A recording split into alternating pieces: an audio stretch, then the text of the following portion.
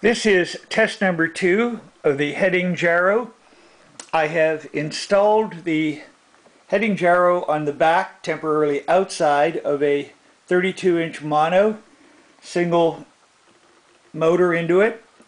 I have hooked it up to my controller unit, so as I turn this, my motor, and of course my rudder moving back and forth in perfect response to my transmitter setting. But now with the gyro, remember I can adjust the gain on this.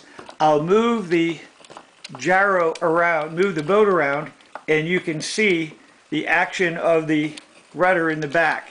It compensates for the movement by accordingly also moving right and left.